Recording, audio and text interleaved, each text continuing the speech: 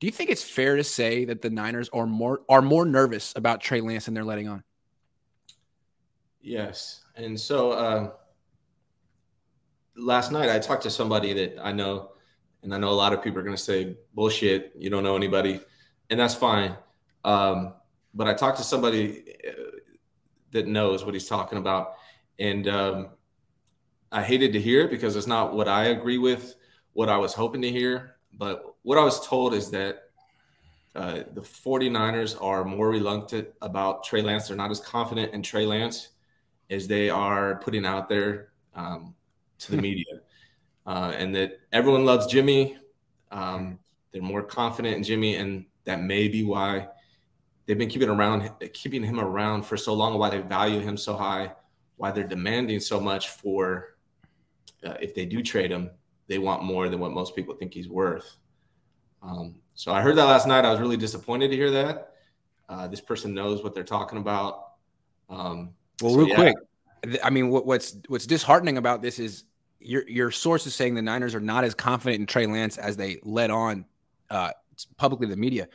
They haven't expressed a lot of confidence. I've been saying that. I mean, they really haven't. They waited until like the beginning of training camp to say it's Trey Lance's team.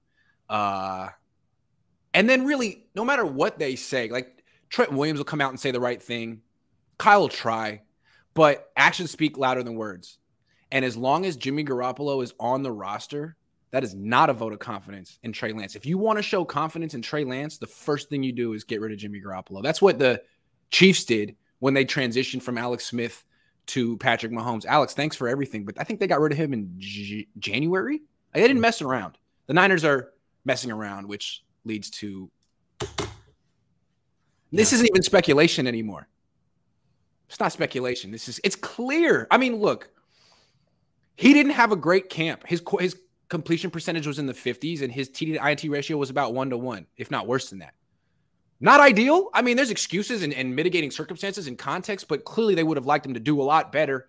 And you got to have this. You got to wonder if this whole team is like, well, let's just go back to Jimmy. You know, let's just go back to Jimmy. Even if, because I mean, they probably think they can win a Super Bowl with Jimmy, even though they can't. Yeah, I mean, it was hard to hear because this person never tells me anything. I ask them all the time. I've known them forever. Yeah. And for this person to tell me that, I was like, damn, like that really hit hard, and he knows what's going on. Trust me. So yeah, hearing that they're more nervous about Trey Lance than they're letting on, it makes sense. And you know, I thought you were crazy for thinking Jimmy Garoppolo is going to be on this roster, and now I'm not so sure he's not going to be on this roster. I know it sounds crazy. I don't want him on the roster.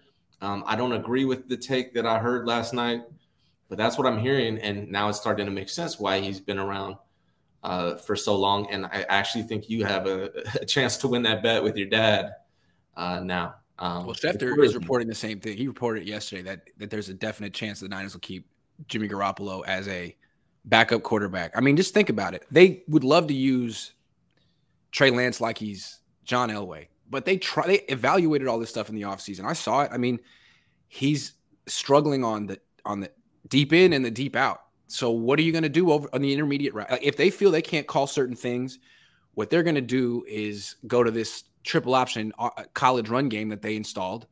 And, you know, that's great, but there's a reason teams don't do that in the NFL. It leads to hits on the quarterback. And that'll be a last resort, but they'll do it if they have to. And if he's running the triple option and Jimmy Garoppolo is the backup quarterback, it's probably only a matter of time until Jimmy Garoppolo is playing at least for a quarter or a game or two. So I don't know. I know we're going to talk about it in more depth in regards to Jimmy and the quarterbacks and how they handle that. But, you know, if I'm being honest, and I ask myself, are the 49ers, do they have a stronger quarterback room with Trey Lance and Jimmy as opposed to Trey Lance and Nate Sudfeld or Purdy? The answer is yes, that it's a stronger quarterback room with Trey Lance and Jimmy. You know, regardless of who starts, obviously I think Trey Lance should start. I thought he should last year, but Jimmy Garoppolo as a backup is a better quarterback room than Purdy or Sudfeld. And we got to be honest about that. That's just the truth. Yeah, they could have got a different backup for cheaper.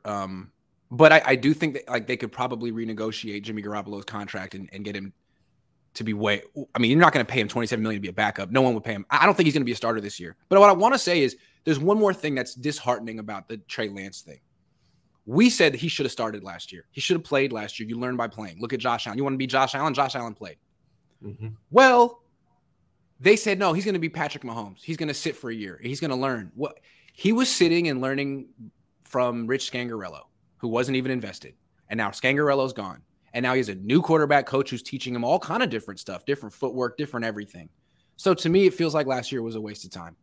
He learned a playbook that's now different. I mean, I really feel like it was a waste of time, and that's too bad.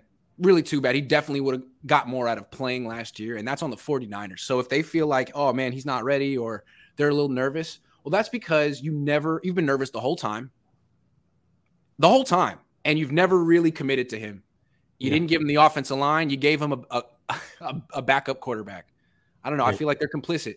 If you want a quarterback to work out, like, go all in.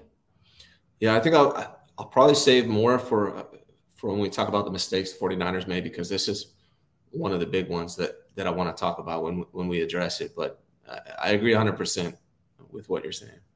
All right. Irfan says, John Lynch said that Sermon has been one of the best players in camp. Trying to trade him. He's either trying to trade him, but the way Kyle talks about him positively too. So it's like they're either trying to trade him or justify their feelings.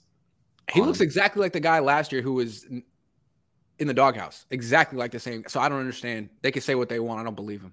I don't believe him. I will say that the last night in the preseason game, that was the hardest I've seen him run. So I think quality control is working. He hears you. He was putting in some effort. It gets results. Bryant Culp says, Jimmy, week 1 bubble wrap, let's go. It makes you excited, right?